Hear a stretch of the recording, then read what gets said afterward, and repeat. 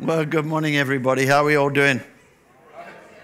Just remind you, on the table outside, you can sign up for the Sabbath practice, 4 weeks, starting on next week, 9:15 downstairs. So I encourage you to do that. And there are 4 series in this. It's Sabbath, prayer, solitude, and I don't remember the 4th one, but there we are. Sleep, no. Rest, okay. And then there's also Rooted. If you haven't taken Rooted, you can also sign up for that. I encourage everybody who's not taken Rooted, start out with this. And that is 10 weeks, and Ty is going to be doing that. Well, as Gabby said, we were down in Phoenix for a few days, but before that, we were in Palm Springs. I'm on the board of a church in Canada, a large church, and they know the guy who owns the Frank Sinatra compound. And it is original. Everything is absolutely original in that compound, and so we were there. And of course, you'd think it'd be fancy. It's not really that fancy because it's the 1960s kind of a theme. I mean, and old Frank, apparently, he was a small guy, 5'7", but so his bed's 5'8" or 5'9". It's not a normal length bed, and he liked orange, so his whole bedroom was orange. Everything in his bedroom. The other thing about him was quite interesting. He didn't believe in just one bathroom for husband and wife or male and female, so the bungalows around this compound, they had 2 bathrooms, one for male, one for female. And I thought that's a brilliant idea.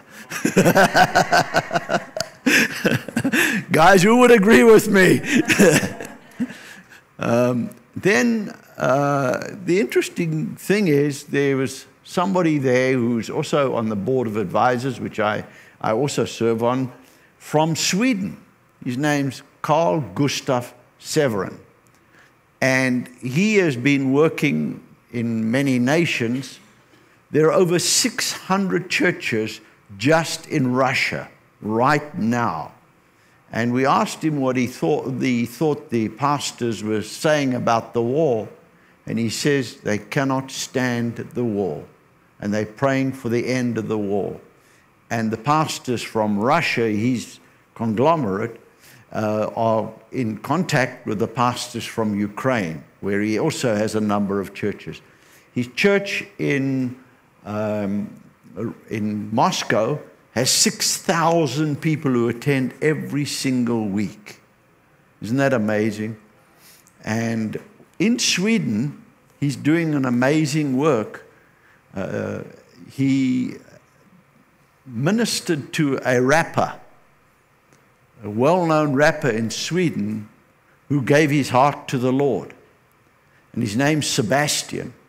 And Sebastian is getting and he was also not only a rapper, but he was a gang member.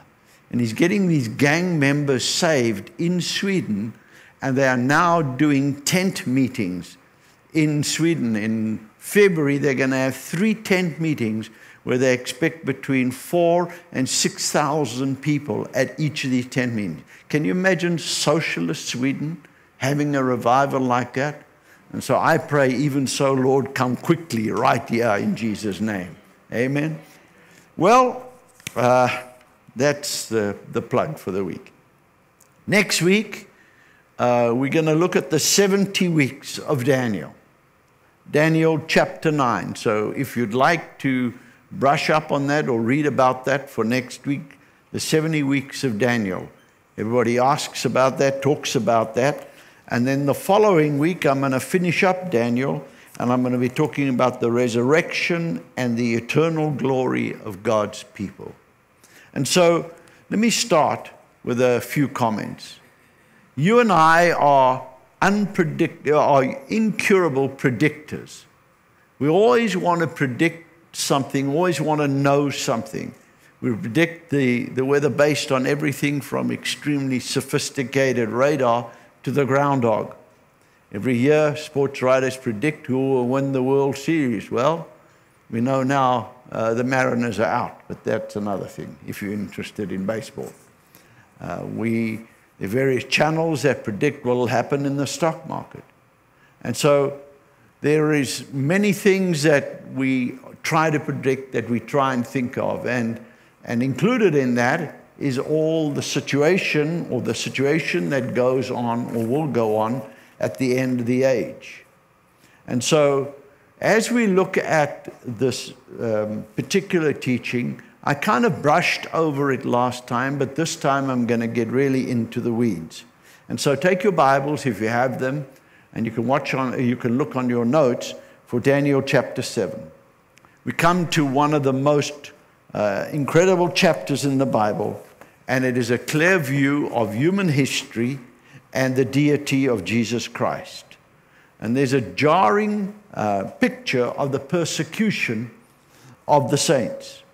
Recently, I was reading Voice of Martyrs, and I read an article about a young Christian Indonesian girl who, and Indonesia, as you might know, is the largest Muslim population in the world. Her faith underwent the most severe test imaginable. The government requires that every single person, all their citizens, carry ID cards which indicate, amongst other things, their religious preference. Approximately 10% of people in Indonesia claim to be Christians, but there has also been and continues to be a rising account of persecution at the hands of Islamic fundamentalist groups. And one fateful day, this young girl was at a Bible camp. They had an evening worship service, and the local official came in and said they were singing too loud and they needed to tone it down a bit. And so they sang quieter, but within the hour, a stone crashed through the window, and beginning a night of attack by these extremists. A large rock hit this young girl on her head and knocked her to the ground. It wasn't long before the attackers were in the church building itself. And what do kids do? Well, what they did was they began to pray. One of the Muslims who had just burst in grabbed her by the arm and lifted her to her feet and said, "Are you a Christian?" And she said, "We are all Christians." The man picked up a large shard of glass from the broken window and pressed it to her stomach and said, "Repeat this after me." He tried to force her to deny her faith. She cried out silently in prayer that she would not deny her faith, but would remain strong. And when she did not answer this man, he became even more enraged. And so he pressed even harder with the shard, starting to puncture the skin, and said, "Do you believe that your God can help you now?" She said, "Yes, I belong to God, and I believe he will save me." He then grabbed a stick and started beating her across the shoulders, shouting at her, "You think I'm not strong? I am stronger than you." She kept on praying to God for strength. When the man realized he was not going to get her to deny her faith, he stopped and he looked at her and he said, "You are stronger than I am." And he dropped the stick and left. With tears coming down her cheeks, she said later, "Jesus was willing to die for me and shed his blood on the cross. He did this all for all of us. So it doesn't matter what happens to me. I am willing to suffer for him." And you know, that story is not unlike what we've been exploring in Daniel, with Daniel and his friends. We like stories of deliverance. But you know, in Daniel chapter 7, it seems that the saints are given over into the hands of a world ruler who will make war on them and be successful for a time. So how do we, as normal people, understand that God, who is so powerful, who can do anything that he desires, how is it that for a period of time he leaves his saints to suffer at the hands of evil oppressors? I don't know if you've ever questioned that. Well, you know, it's all written in Scripture for a time such as this. So you and I need not be fearful about the future. In Daniel 7 verse 1, it says, "In the first year of Belteshazzar's king of Babylon, Daniel had a dream. And visions passed through his mind. He was lying on his bed, and he wrote down the substance of his dream. Now, here's an encouragement to each one of you. If you have vivid dreams, if you have dreams that seem to involve the supernatural, I'm not talking about the guy with the horns and the fork. I'm talking about God. If you have supernatural dreams, write them down. If you see visions, write them down, because God might not only be speaking to you through that dream or that vision, but he might be speaking to you to convey that to the body of Christ. You see, God's only got you and I down here on earth. He could send angels, but he doesn't. He uses us to convey his messages to the world. And this was in the first year of his reign, and he was the one who had that banquet, that feast, which was interrupted by the writing on the wall. And it was that night of revelry, that the Medo-Persian Empire conquered Babylon. Nebuchadnezzar died 9 years previously in about 532 BC, so it gives you some structure of where we're at. And then there were a series of rulers, but none of them could hold on to the power of the Babylonian Empire.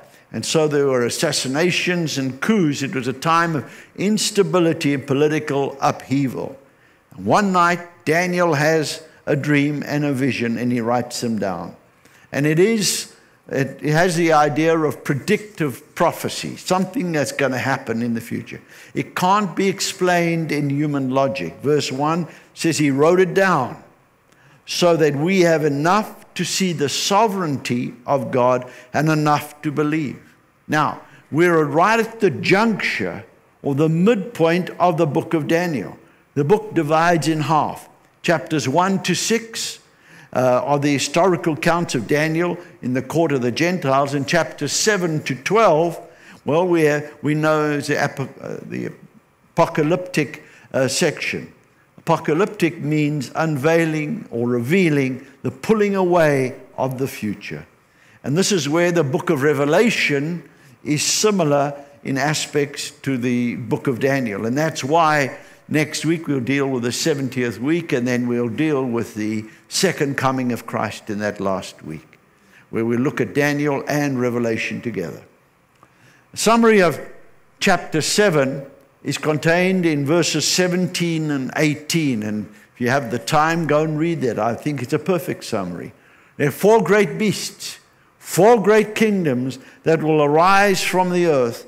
But the saints of the Most High will receive the kingdom and will possess it forever and ever and ever. Now, as always remember, this is what you need to remember. When you are studying Scripture, always look at the context where those Scriptures are found, the verses around what you are reading, as well as other Scriptures that might be elsewhere in the Bible. It must be consulted.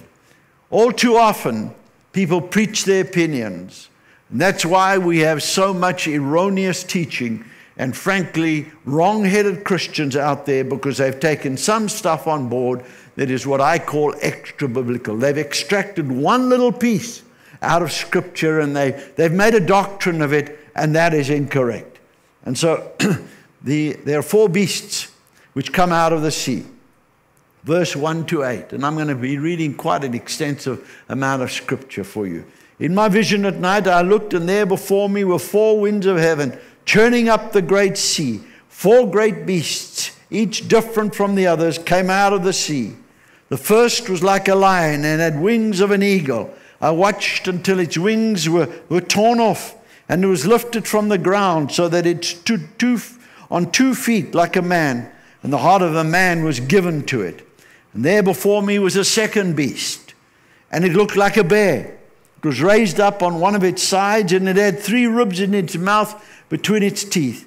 It was told, "Get up and eat your fill of flesh." After that I looked, and before me there was another beast, one that looked like a leopard, and on its back it had 4 wings like those of a bird. This beast had 4 heads and was given authority to rule. After that, in my vision at night, I looked, and there before me was the fourth beast, terrifying and frightening and very powerful. It had large iron teeth. It crushed and devoured its victims and trampled underfoot whatever was left. It was so different from all the former beasts and had 10 horns. And while I was thinking about the horns, Daniel writes, there before me was another horn, a little one, which came up among them, and 3 of the first horns were uprooted before it. This horn had eyes like of a man and a mouth that spoke boastfully. So Daniel sees the vision of a sea. Now he sees the churning winds up out of the sea, and then the 4 beasts. Now, firstly, let me give you some explanation. Sea is symbolic of the turbulence in the nations of the world. So this was a time of turbulence in the nations that he sees.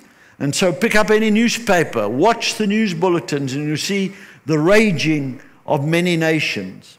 And what are the beasts? Verse 15 and 16. We see Daniel's confused and troubled in spirit. So he asks the angel for information. Why are the kingdoms called beasts? Why the vision of the beasts for human kingdoms? Well, I think it is, these are huge empires that conquer, usually represent humanity at its worst. Bestial and dominant, savage fury with total dominance over lesser adversaries. Now, can you imagine dreaming this in a night? And so we have the contrast between God's kingdom and human kingdoms. Human kingdoms are advanced by conquest. Like a beast, they consume their lesser adversaries. Christ's kingdom, on the other hand, advances by self-sacrifice, like a lamb slaughtered. They advance by ripping and tearing flesh, but our kingdom advances by self-sacrifice, as we take up our crosses to follow Jesus and lay down our lives. Now, let's look who these beasts were. Firstly, the first beast can be none other than Babylon. It's a description of a lion with eagle's wings. A lion, as we know, is the king of the jungle. Nebuchadnezzar apparently had a preoccupation with lions, and excavations of Babylon have shown that there are lions decorating all their walls. The Ishtar Gate of Babylon, for example, had blue ceramic tile with golden lions.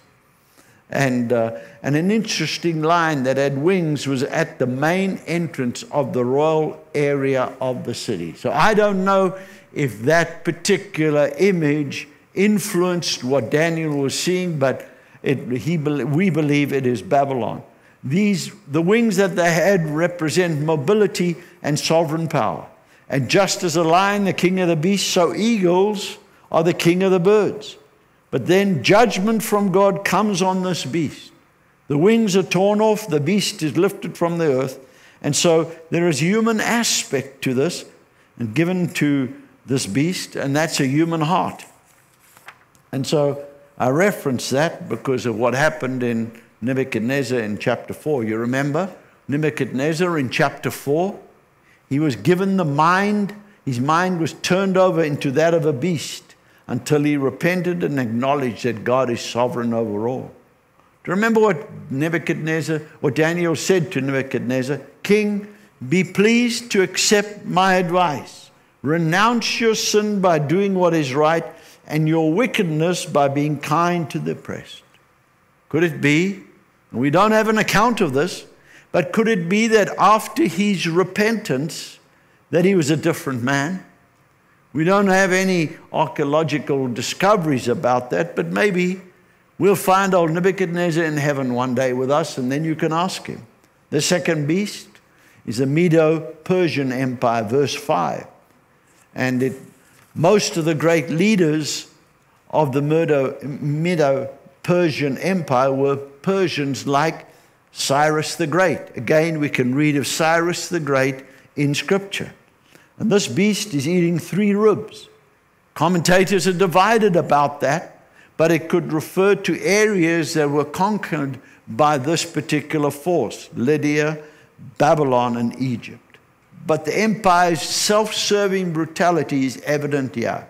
And it's also a command given: get up and eat your fill of flesh. In other words, this is a particularly violent group of people that rip and tear and are never satisfied. The third beast is Greece, verse 6, and it is a description of a leopard with 4 wings. The leopard is sleek, agile, deadly, with lightning-quick movements, with 4 wings, giving a sense of lightning-quick conquest. And if you read history, under Alexander the Great, that's exactly what happened. They used to just storm into these countries and overtake them in a very short period of time. And so Greece, also with 4 heads, could be referred to the fact that Alexander's empire, at his death, he died when he was in his 30s, was split into 4 between different generals and etc. The 4th beast, now this is an interesting one, Rome, verses 7 and 8. The 4th beast is not described. It is so terrifying that when Daniel saw this vision, that he could not even describe it. And that's why Daniel says, I couldn't get it down on paper. It was a terrifying beast. 2 words underscore how terrifying it was and how much fear Daniel felt. It had iron teeth and bronze claws. And so now we're at the heart of eschatology, end-time teaching. And it's really hard to understand all of this symbolism, isn't it? I can tell you I spent hours and hours and hours going through all this stuff so I don't feed you junk, but that you actually get what I believe the Lord is saying to us. And then there are 10 horns. What are they? If you look at the image in Revelation chapter 17 of the Antichrist, which overthrows 3 rulers, and the other rulers give them their power to him so that he can rule over the whole world. Now this is a complex vision, and some have tried to put it together because we have also the vision of the second coming of Christ, who returned to set up his kingdom during the time of the 4th beast.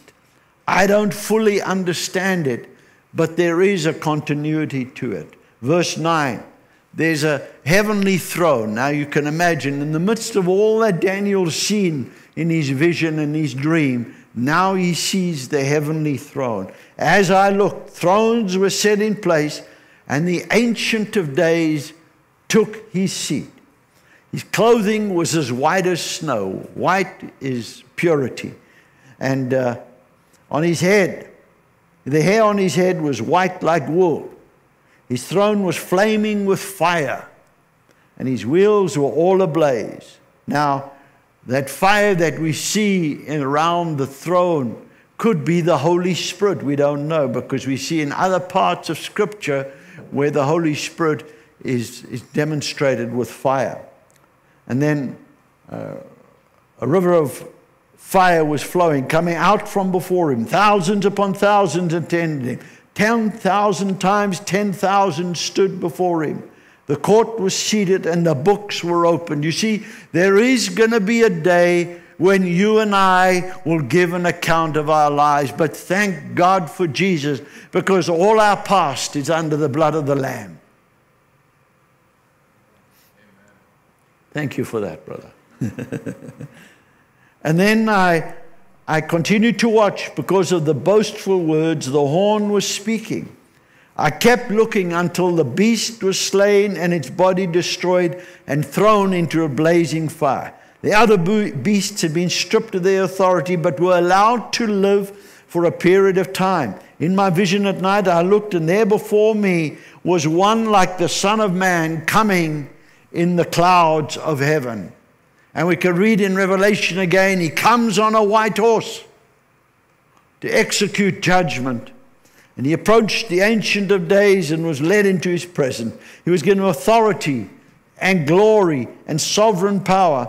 All peoples, nations, and men of every tongue and language worshipped him. His dominion is an everlasting dominion that will not pass away, and his kingdom is one that will never be destroyed. Thank God for Jesus. And I thank God that you and I have made a decision to serve him. So what is the purpose of this section in the midst of all this violence and stuff. The point is that we got this little horn speaking blasphemy, making war against the saints, and the heavenly court is then seated. In God's court, this will not be tolerated forever. He will not allow the war on the saints forever. He's going to intervene in the events of earth. And so he renders a decision, and the final form of that evil empire is destroyed, and Christ returns to set up his kingdom. So let's move on. Verse 15 to 28. I, Daniel, was troubled in spirit, and the vision that passed through my mind disturbed me. I approached one of those standing there and asked him the true meaning of this. One of those who was standing there was an angel. So he told me and gave me the interpretation of these things. The four great beasts are four kingdoms that rise from the earth. But the saints of the Most High will receive the kingdom and will possess it forever and ever. So there's the contrast. The evil kingdoms rise from the earth. There's men of evil who will oversee them. And on the other hand, there is you and I, the saints of the Most High God. Daniel doesn't get it, so he asks for wisdom. Remember James chapter 1 and verse 5, if any of you lack wisdom, let him ask God. Gabby had a word for some people here this morning about those who need to make a decision. Ask God to help you in that situation. And then we have the terror of the fourth beast, verse 19. I want you to know the true meaning of the fourth beast, which is different from all the others and most terrifying. With its iron teeth and bronze claws, the beast that crushed and devoured its victim and trampled underfoot whatever was left. I also wanted to know about the 10 horns on its head and about the other horn that came up before it, which the 3 of them fell down before. The horn that looked more imposing than the others, that had eyes and a mouth that spoke boastfully. As I watched, this horn was waging war against the saints and defeating them until the Ancient of Days came and pronounced judgment in favor of the saints. Verse 23. So, there will be other kingdoms, and I'm not going to read verse 23, but you can see what will happen. He wanted us to know about this fourth beast. And the fourth beast is Rome. Not merely content to conquer, Rome had to crush its adversaries. In the Second Punic War, P-U-N-I-C, when they defeated Carthage, they were not satisfied with just destroying the city, but they systematically went through all the fields around the city and sowed them with salt so that nothing would ever grow there again, and it never has. Can you believe how destructive? And then we have these 10 horns, which are a symbol of strength and power. And a horn usually represents a king. 10 horns or 10 kings from the fourth beast. The angel actually gives us very little information about it. Some people have speculated that these are NATO countries or the European common market. I don't go there because I don't know explicitly, and so I'll just leave that alone. And so the rise of the little horn, verse 20 and 21 and 24 and 25. The horn's description is that it is little, but later it says that it was more imposing than all the other. How could it be little and yet be imposing? I believe it speaks of that little horn growing in strength, growing in might. Maybe it's a small nation. Maybe it is a king that is not very powerful when he starts out, but as he grows in stature and power, that's how he gets more powerful. It has the eyes of man. In other words, there's an earthly wisdom about this, and it speaks boastfully. This is a great theme, a great big theme with Antichrist, speaking boastfully against God, especially a God. He will speak against the Most High. Now, here's an interesting thing. This horn will arise out of nowhere, and it uproots and subdues 3 kings, but most specifically, it wars against the saints. Verse 21 and 25. As I watched, This horn was waging war against the saints and defeating them. And defeating them. The saints will be handed over to him for a time, times and half a time. Now, that's what we're going to get into next week. We're going to look at Daniel's 70th week. Now, this is not the triumph of the lion's den, but this is the suffering of the saints. So there will come a time when the saints at that point in time who are living on the earth will suffer persecution and will suffer. And the scripture is clear. First, we will have persecution, and then even martyrdom, and then we will have the glory of a worldwide kingdom. Antichrist is permitted by God for a short period of time to persecute the saints. And so for 3.5 years, what is called the Great Tribulation, the saints are crushed and destroyed during this period. And it says that he changes the set times and seasons. So where does the term Antichrist come from? Now, I pray that none of you are fearful today after what you've been hearing. Because our God is a just God. Our God is a good God. Our God, we might have to go through stuff, but our God has promised he will never leave us nor forsake us. I believe the scripture teaches that there are antichrists present now, but there will be a great antichrist in the future. 1 John 2 verse 18, dear children, this is the last hour, and as you've heard that the antichrist is coming, and that's the future antichrist. Even now, many antichrists have come. So there are antichrists who deny Christ right now, living in this earth, but not the great antichrist, if I may call it that. 1 John 2:22, who is the liar? It is the man who denies that Jesus is the Christ. Such a man is the Antichrist.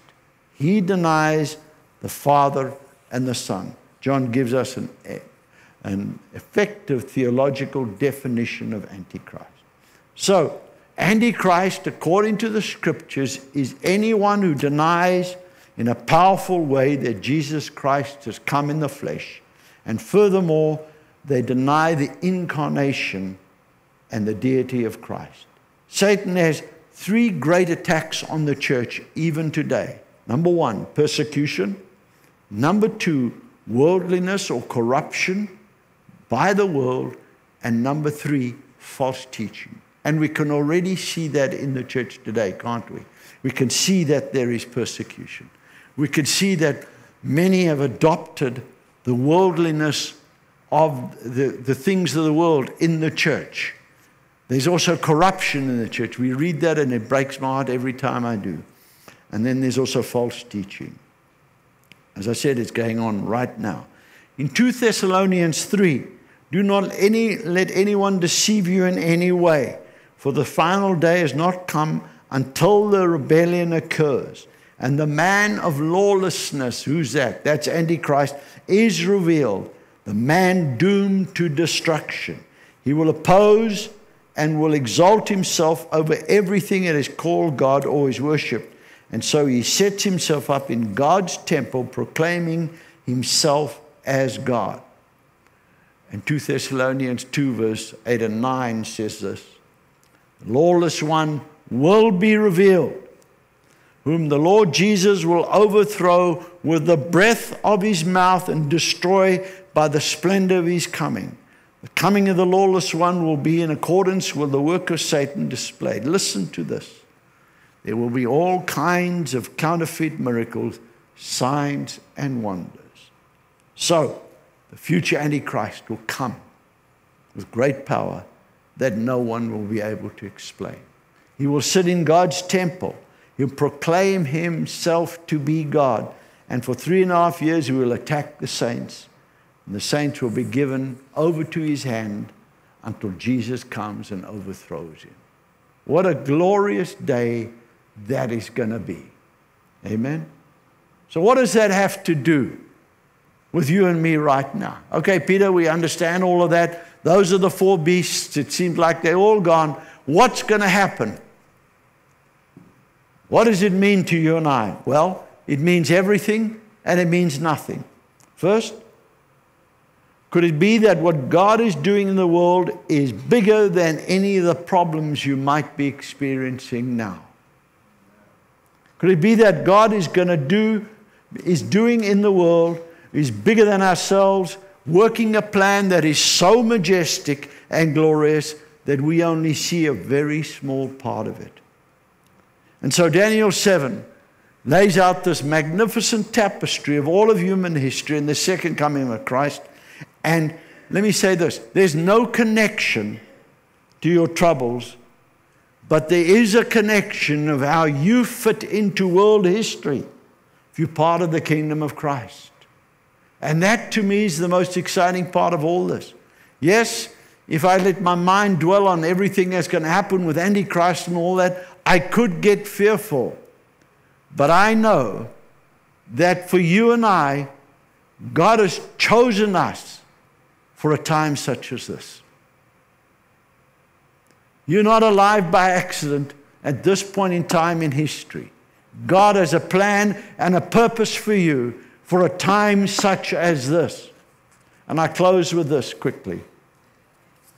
What we are called to do, we are called to be living testimonies of God's glory and God's mercy.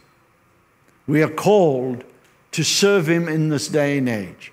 And as I said last week, it's more than just coming to church on a Sunday. God has wonderful plans for each one of you. Yes, we face momentarily, we face issues with our health. Car breaks down. We have problems in our family. Whatever it is, problems on the job. We don't have enough money for this or that or the next thing.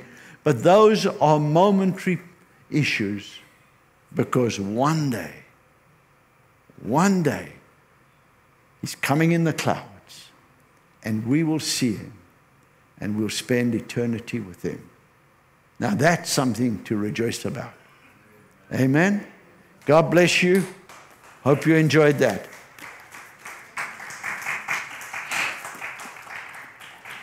If you had the bejeebers scared out of you after this morning, speak to me, because God has a plan for your life.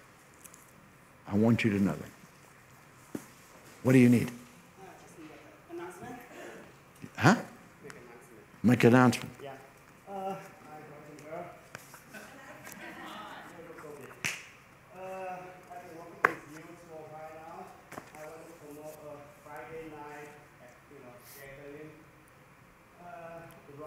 It's led by Ron and Hannah. They are really good people, and at least 4 co-workers working with them from middle school all the way to high school. The youngest one from our dance children is Joshua, is 9 years old. And so they have different groups, specific leaders to take care of them. Also the girls actually have their own group too, led by Hannah. They do every Friday, 6:30, all the way to 9 o'clock. 6:30 is a dinner time.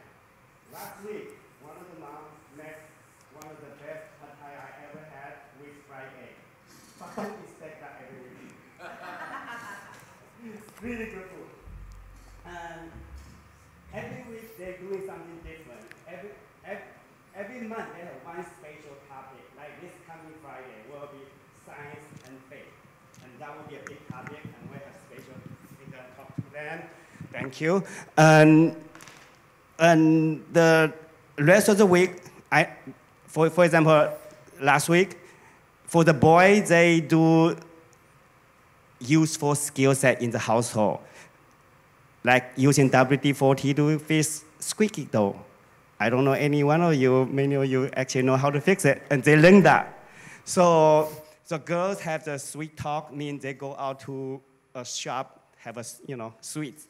So They are pretty active and very good. The age is not different. I mean, it's not problem. They have different people taking care of different group of kids. So I encourage you. I know it's Friday night, but I encourage you to bring the youth, the youngster, to every Friday if you can make it. If you cannot, once a month, special topic, really worth to come. Like coming Friday will be science and faith. They talk very frankly. They do, most of their talk are very interactive. Very few persons. They lead you to specific area, but it's very interactive. And I will be there every week. If I cannot be there, Alejandro will be there. So someone will taking care of the youngster from our church too. So I hope I can see you guys every Friday. Thank you. When? What time is it? 6:30 is a dinner time. They started 7 o'clock to 9 o'clock. And the activity is quite packed. They are not getting bored at all. Okay. So you guys could go out for a date. Drop the kids and say, bye. All right, you know what I'm going to do? I'm going to speak the benediction, and then we can have one worship song. So you go nowhere by accident. Wherever you go, God is sending you there. Wherever you are, God has put you there. He has a purpose in you being there. Christ who indwells you has something He wants to do through you wherever you are. The Holy Spirit who guides and leads you will show you things to come. Be open to His leading. Believe this and go in His love and grace and power. In the name of Him who is the way, the truth, and the life, Jesus Christ, our Lord and Savior. Amen.